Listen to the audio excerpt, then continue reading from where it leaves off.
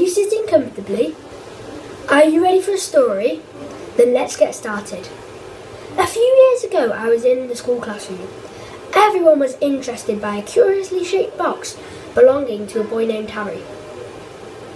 "This is an egg I found the other day in my garden," exclaimed Harry. Everyone gasped. It was the hugest egg I'd ever seen. Just then, out of nowhere, lightning shot down onto the playground, making everyone jump.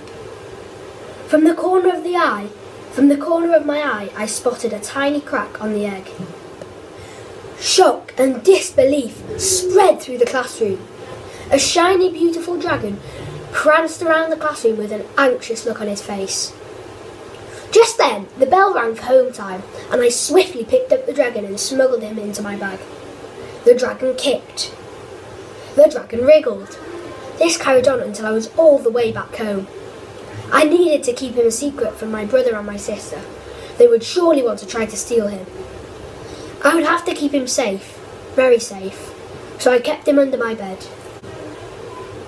I needed to feed the dragon too, but what could I feed him? I started by trying to feed him some lettuce. He didn't seem to want to try it.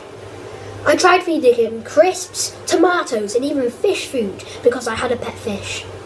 But in the end, I fed him porridge sprinkled with carrots, and he seemed to like it. Now he needed some exercise. So we went outside in the middle of the night. It was a cold December night. I could feel the brisk wind running past my body. We started doing some races. I had to mime out what to do, and he seemed to understand. I couldn't believe how fast the dragon was. He was like lightning. He won every race so far, but on our last race he seemed to slow down and let me win. I had to teach him to fly now.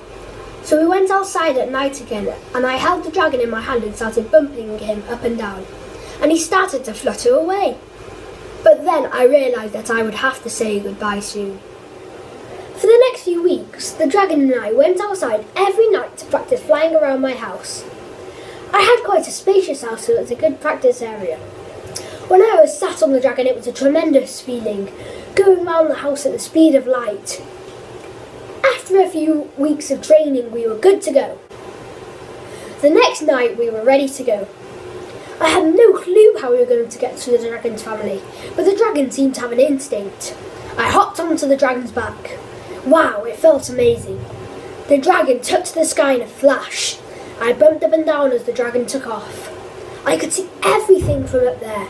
Rivers, mountains and buildings. The dragon had beautiful wings.